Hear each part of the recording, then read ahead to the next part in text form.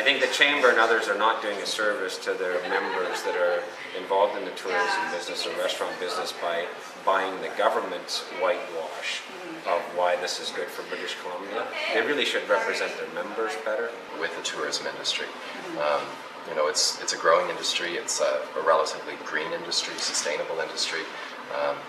We need to treat the operators, the folks that make it work, with respect, and actually work in a partnership, not just say, here's the HST, bam, you're out of business, or suck it up, too bad for you.